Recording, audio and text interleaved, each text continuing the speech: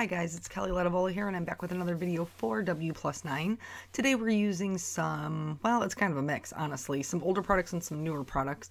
I am using the adorable giraffe from Party Animal, which you can see this is a well-loved set of mine.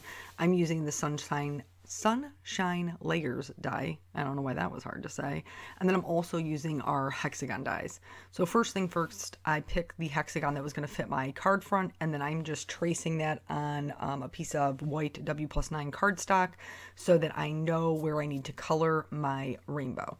I really wanted to do something that was kind of fun and encouraging, and I love rainbows, so that made sense. I'm going to do this with my Copics, but you can do this with any medium you would like. If you're using watercolor paper, you could definitely paint well, honestly, anything in the background, but you could, do colored pencils, you can do distress inks or oxides, whatever kind of background you want to do. I just thought it would be fun to do a rainbow. In order to make my colors blend, first of all, when I picked them out, I picked out ones that were similar numbers, and the number on the end is the one that matters. So I have a R35 that is mixing into a YR04, but 5 is close to 4, so that's fine. So those are the numbers that I'm looking at. The first numbers just have to do with their brightness factor, and that doesn't really matter so much as the N number that they're similar there. And then you're going to see me go over these a couple of times so that I'm getting a good blend. And that's really just the key to it. If you find you have two colors that aren't blending particularly well, it's not necessarily that you need a transition color in between them. It's more or less just, continually going over them. Copics blend in the fibers of the paper, and so sometimes you need to put down a lot of ink to get them to blend well. So then after I do the rainbow, I picked that BO2 I showed you in the beginning with the rest of the rainbow colors as my blue sky color. It looks kind of dark when you first put it down, but that's just because of the moisture in the paper. It really does lighten up to be a nice like sky blue color. And you can see I'm coloring right over those pencil lines. That's because it's not going to matter. Nobody's going to see it. I traced the outside edge of my die, and the die that, like the frame that will fit over it, will be slightly smaller than that. But just so you know, in any other instance, if you are going to color over pencil, you will be able to see it and you will not be able to erase it because it's an alcohol-based marker. It kind of traps the graphite from the pencil underneath there, and you just cannot get rid of it. So just keep that in mind. Just going to go over this a couple of times till it's a smooth coat, and then I'm going to set that aside. I am using same white paper, white cardstock to cut my actual frame, which will be my card front. And then I've picked out the clouds. There's one of the clouds is a small, basically it's almost like a twofer, okay, with those, because you get an outline of the cloud stamp, and then you get an cloud die, and then you get an actual cloud. And I'm going to be using both of those, and I cut multiples because I wasn't sure how many I was going to need. Here I'm using the Gina K Amalgam ink to stamp out my images because it is Copic safe. And I'm going, here's where I noticed my nail polish matched the color VO4, and I thought it was funny. So I needed to point it out apparently. But here I'm going to be coloring this balloon purple. I knew the giraffe was going to be yellow. Yellow's complementary color is purple. That's how I chose kind of my color scheme here. Certainly any other color balloon from the rainbow would have worked as well. I just thought that that would be pretty together. And then the last video I did for W+9, we talked about coloring balloons, and they were kind of smaller balloons. This one's a bigger balloon, and it's going to look really, really funny. It's going to look really, really funny the way that I'm doing the shading, leaving those gaps. This one will have two highlights. It'll have a highlight on the left-hand side and a highlight on the right-hand side. And it's, like I said, it's just going to look strange, but just kind of bear with me as we go through the process. It'll be darker at the base of the balloon where it gathers. And it will be, I left too large of a highlight in the center. Like you can see that big awkward rounded triangle. It almost looks like a shark fin. I left it a little bit too big But don't worry, we're gonna go back over it, and at the end of it, the balloon will look like a normal balloon should look. So yeah, I don't know. I guess I've been really into like a lot of cake, a lot of balloons. Apparently I'm just in a birthday mood. Speaking of birthdays, so my son is in kindergarten, and this is really the first year that we've had like just been inundated with birthday parties. We pretty much have a birthday party almost every weekend. Like, how do you decide what birthday parties you're going to and what birthday parties you're not going to? Because he wants to go to all of the birthday parties. And so far, honestly, that's exactly what he's gotten. So here is where like I went over and I realized it was just too light. So I went back with the VO4 and just covered that, and it made it look it made much more sense. And I'm just going to blend that with the VO1.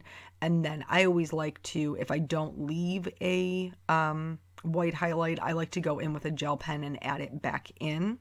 And then that's what I'm doing here. This white highlight is a little bit thicker than maybe I would normally do on an image, but it's because the balloon is so much larger, so it can kind of withstand a very large white highlight. For the little giraffe, I picked out a bunch of yellows. The only one that isn't a Y is the darkest color, which is a YR24. I use that a lot to shade my yellows, a lot. And here I'm just going to fill in the entire little guy with the Y00. That's going to be my highlight color. And then from there, you're actually going to see this is why I do lightest to darkest. One of the reasons. The other one is because I'm super heavy-handed with dark colors.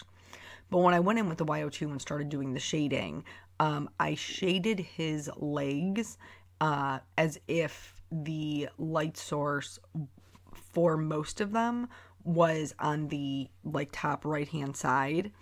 And then I realized that his two front legs, that was going to make the darker areas right next to each other.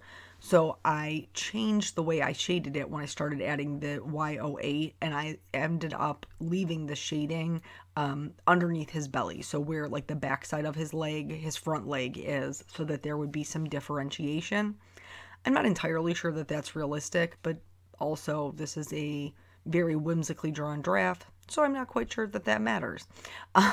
For the spots, I filled them all in with Y08, and then for the ones that are in the quote-unquote shaded areas, I'm using the YR24, just so that the spots on his body also look shaded. So then from there, just, back like we normally do from darkest to lightest, just to make sure everything is blended out. So what's been going on in my life? This was sad. I have a dog. Her name is Molly the Mastiff. And my poor little puppy I took her to just like a regular pet store groomer. This was probably like a year or so ago. No, it was probably like 2 years ago. And they trimmed her nails. And they must have cut too close to the quick, which is like the nerve endings, blood vessels that run in between their nails. And it was just a bad experience. It's a bad experience all around. Side note, I am fussy cutting these, so there will not be a white edge. But if you prefer not to fussy cut, there are dyes that match this stamp set. I just wanted, I didn't want the white edge on top of the rainbow because I was already going to have the white clouds. Anyway. So she had a very traumatic experience, and then the next time I took her in, she was kind of a little bit snappy with the people who worked there, and they ended up having to muzzle her in order to cut her nails. That was very stressful for the both of us, quite honestly. And so then I just didn't take her back there. So when I would take her to the vet, I would have the vet do her nails. This is a Memento Tuxedo black marker. These are water-based, and so I'm just using this to finish off the edges of that fussy cutting so it makes it look like my cutting is even in areas where maybe it is not. Definitely want to use water-based, not alcohol-based. Alcohol-based will bleed into your paper. So I would go, when I would take her to the vet, I would just have them trim her nails. Well, they don't use the little Dremel, like the little sander. So they would just kind of be that blunt cut, and then they would catch on like the couch and blankets and stuff like that. So I wasn't really a huge fan of that either. And so a friend of mine actually is a veterinary technician, and she started, we're going to talk about the card for a second real quick. So I'm stamping this sentiment, and I'm using the W+9 black dye ink to do that. And you hear me oftentimes talk about grounding my images, and usually I do that with a shadow or some sort of shading. Here I'm actually going to do it with the sentiment. So it's going to, because it kind of steps up, it's going to give that draft somewhere to sit, so he doesn't look like he's just floating and then no shading required.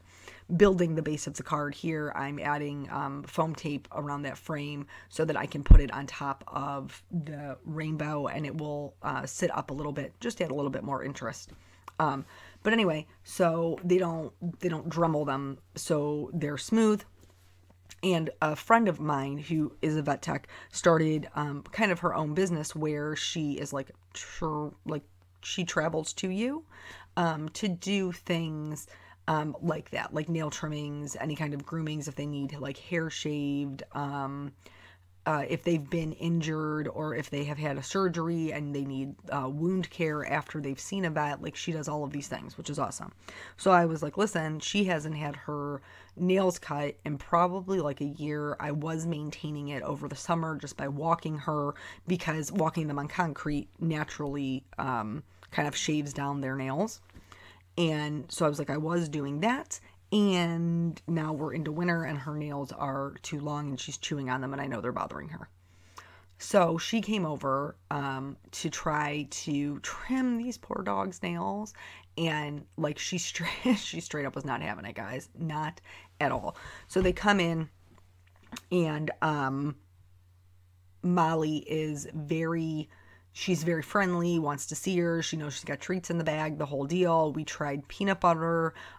We tried, which apparently is how they do it normally, like kind of restraining her, which was really hard on me because she was crying and I knew she was upset, and then I was upset, and I like, if it was something that was hurting her, like her toenails were like growing into her paws, then I would have just sucked it up, Sally, because it would have been better for her.